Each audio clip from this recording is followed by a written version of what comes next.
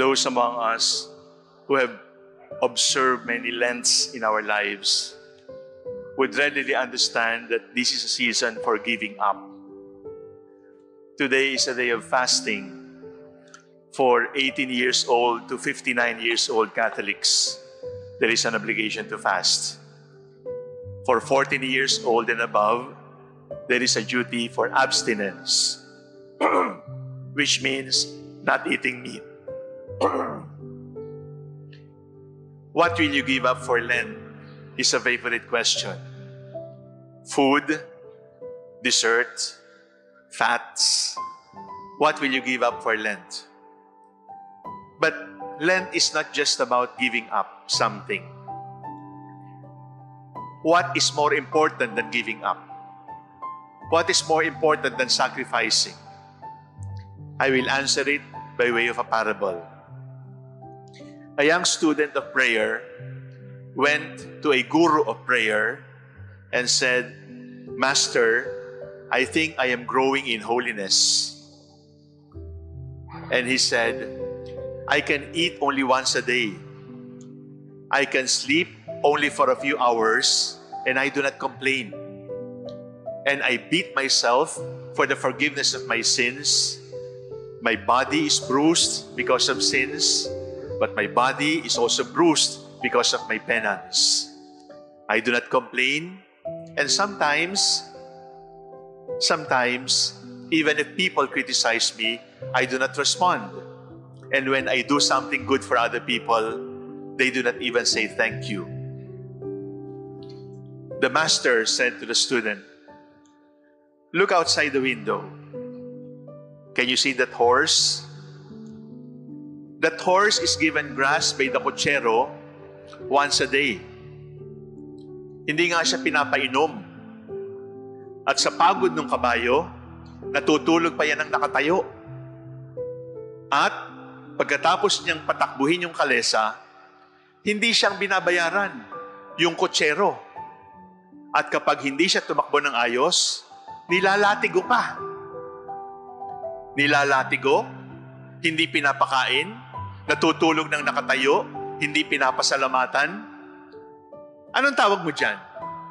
Santo o kabayo? Kabayo. Ibig sabihin, yung kabayo hindi kumakain katulad ng nagfa-fasting. Yung kabayo hindi pinapasalamatan katulad ng Katoliko. Yung kabayo natutulog ng nakatayo, yung Katoliko natutulog sa matigas na kama. Pero ano ang kaibahan? Paano tayo nagiging banal? We do not become holy by giving up. We do not become holy by doing something for the Lord. We do not become holy by doing these things. What makes us holy? Gratitude. Gratitude. Hindi kayang magpasalamat ng kabayo doon sa kutsero. Pero yung tao, pwedeng magpasalamat sa kapwa-tao at sa kanyang nilikha. Gratitude is what makes people saints.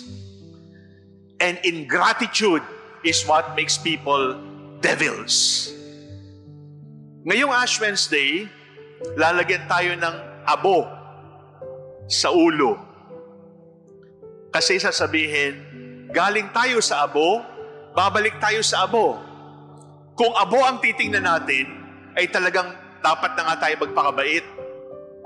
Pero, wag nating kakalimutan na yung pinagsimulan nating abo at yung katapusan nating abo, sa pagitan noon, ang daming blessings.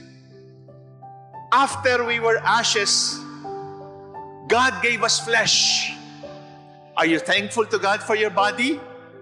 Do you thank God for your birth? Do you thank God for your food? Do you thank God for the free air? Do you thank God for your friends? Do you thank God for the Catholic faith? Do you thank God for your education? Do you thank God for your marriage, for your family? Do you thank God for your community? Do you thank God that you receive Him in Holy Communion? These blessings are not given to ashes. These blessings are not given to cremated remains. These blessings are given to us in flesh and blood. Ang ibig kong sabihin, mga minamahal kong kapatid, ngayong Kwaresma, dagdagan natin ang quota ng thank you.